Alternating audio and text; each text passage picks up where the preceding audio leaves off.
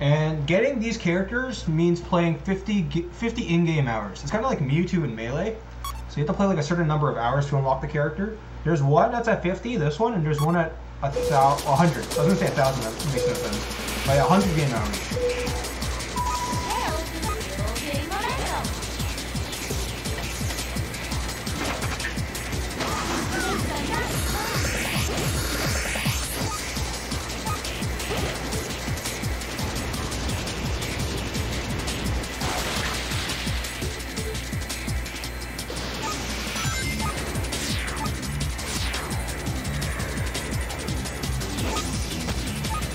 Hitting the wall there is not good, but we'll keep going.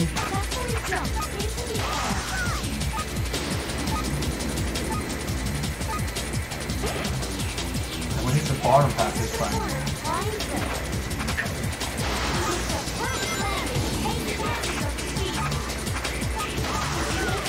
I think I'm in air for less time on the second path. That's a bit less air than I would want, but I'm on the left side, so I'm fine. Because I'm right here, I don't have to readjust my alignment to the white path.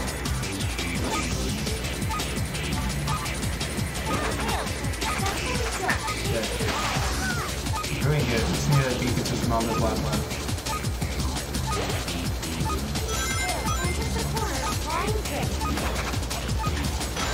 Oh no, it's not good. We'll keep going, keep going.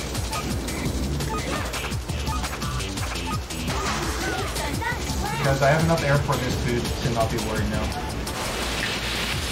Alright,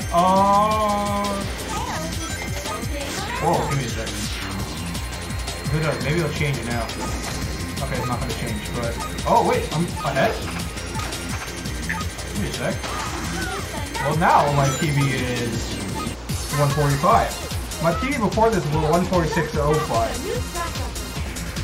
So that's the thing. So that's good for me. So now we can finally move on to the next track. Also, Corey, thank you for the follow.